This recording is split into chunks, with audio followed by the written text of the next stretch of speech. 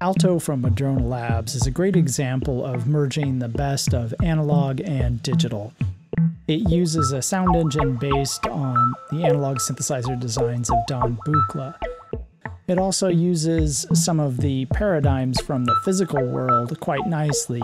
It has a really nice interface and is very clear for how to patch things and modulate from module to module.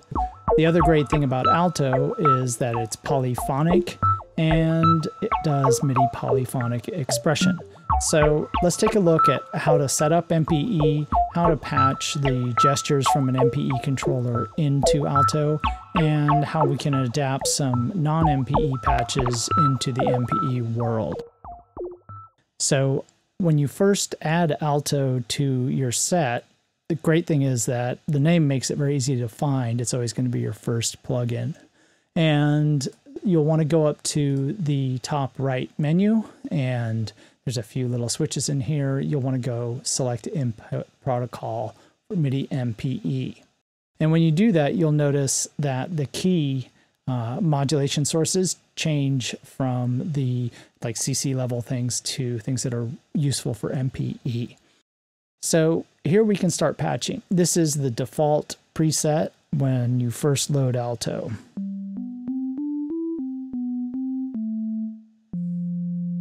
And it's a very simple tone. So let's try to add some simple MPE attachments. All that's done patching from these keyboard modifiers. So you can attach velocity to, say, for example, the resonance on the filter. And it's nicely animated, so you can see the multiple voices changing the cue as we hit the velocities at different levels. Velocity can be automatically applied to an envelope simply with this switch, so you don't need to patch anything. And the voice number you can use to patch to, for example, pan. I really like that. So you can use these little dials to say how much of the modulation amount you want. Pan, you always need to sort of shift it over when you're applying. And now we can space out each voice. So as I add a note to the chord, it pans from left to right. We can take aftertouch. Aftertouch, let's do something simple, and we'll just make that to level.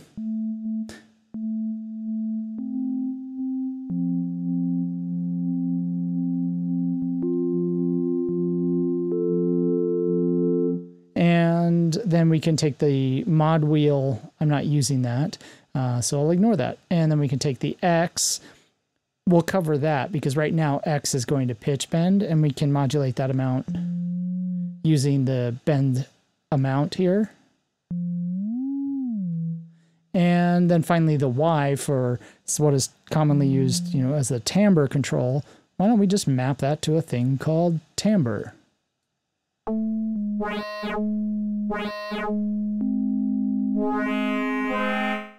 And now we have patched up from the default an MPE patch.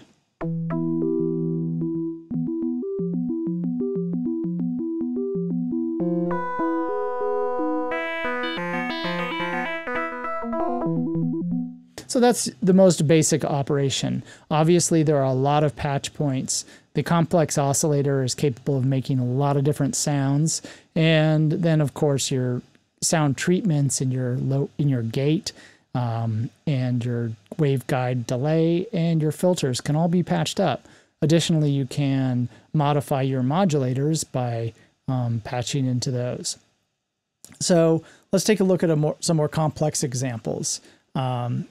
Randy Jones of Madrona Labs was kind enough to make several presets for the Morph, and we can take a listen to some of those. They really take great advantage of the tactility. Randy's quite an expert in this, so he did a really wonderful job.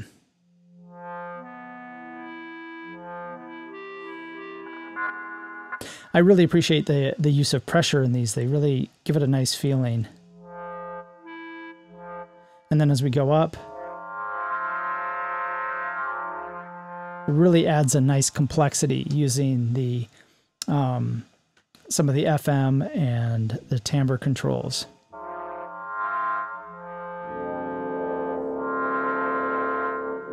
And we can take a look at how some of this is patched up just by sort of dragging over the patch cords from Aftertouch. We can see those are going to the noise and, of course, the level and the feedback. So you get not only just volume adjustment, but some timbral as I push down. And for the Y, we can see that's going to the modulation index, and so that's why we hear that frequency modulation really start to shine when we go up and down.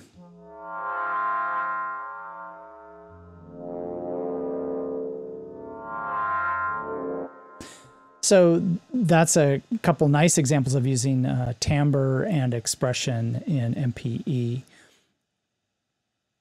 I also really like some of these sync presets, and these use the sequencer. And so in this case, we have the sync Bongo pressure.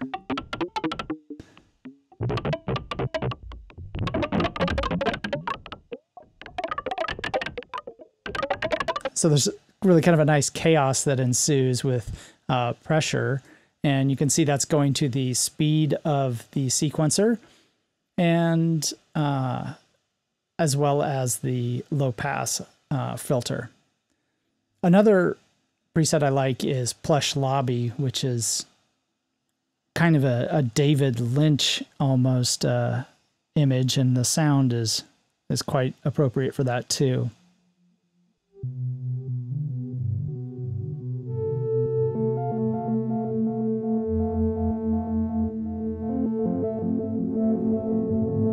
Now, what I really appreciate about this is the use of the sequencer in sort of an unusual way. You can see we have the Y value attached to the offset, and so that's just sort of moving the offset point of the sequencer, and there's just selecting 4 steps. So as we press 1, and we're sort of moving through that sequence.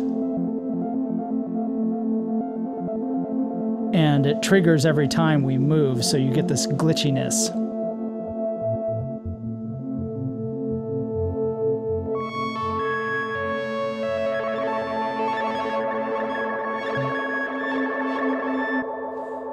Really wonderful and imaginative use of the sequencer there. And of course, you can do things like map the pressure to the speed too. So then we can do sort of both things. And this is using the internal clock.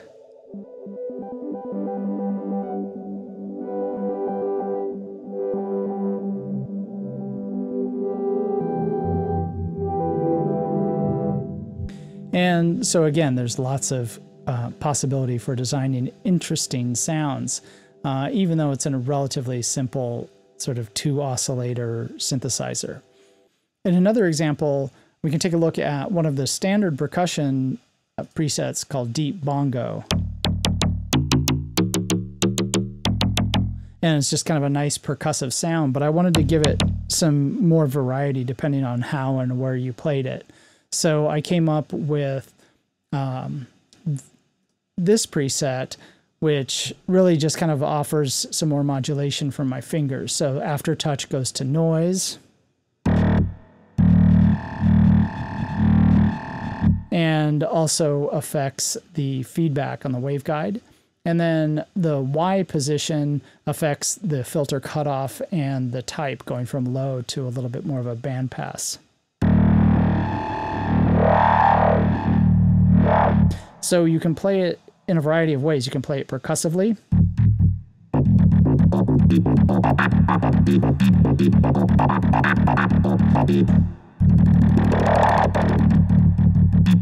But it has sustain in the envelope, so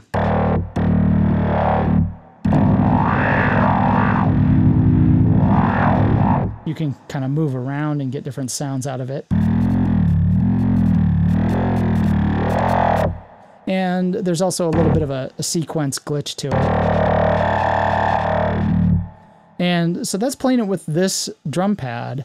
If we introduce the piano pad, because it's just naturally playing at a higher frequency, higher note values, it actually takes on a very different character.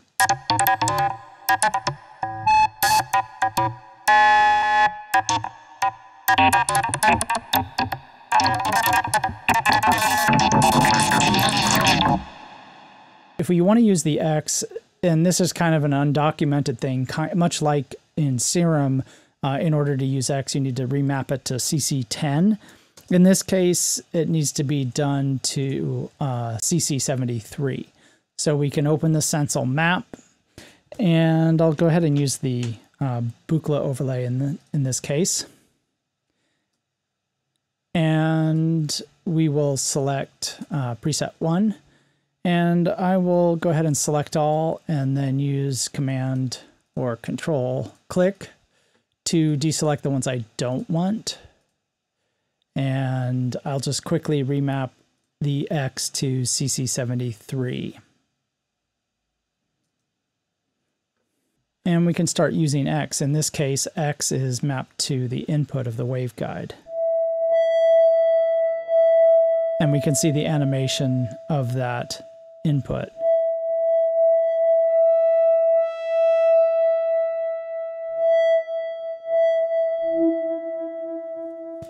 So now we can do that polyphonically for a lot of different things. We might want to make that affect the cutoff. And we can bring those down.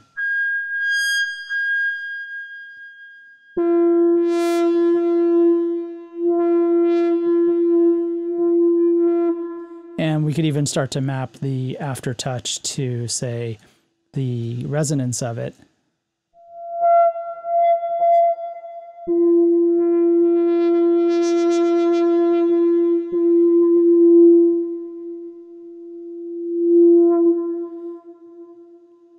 So that's how you get the X parameter involved and then patch it to things that you're enjoying. Another great use is, of course, pan, because then you can pan each note individually.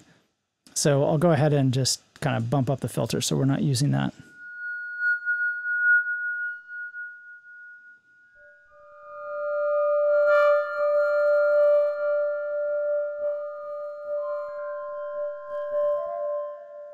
And we could even get the sequencer involved. And if we go ahead and sync that to the host, we'll just hit the question mark here and trigger on a few steps here.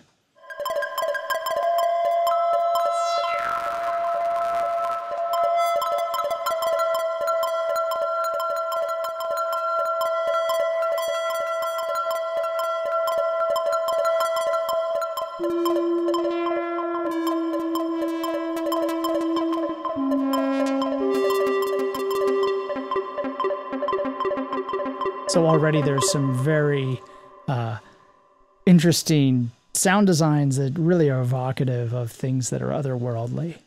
So that's some of the complexity and simplicity that you can get with Aalto from Madrona Labs. It's one of our favorites. We love the sounds. We love the place it's coming from. So hopefully you get a chance to take a look at Aalto and try some of your own designs.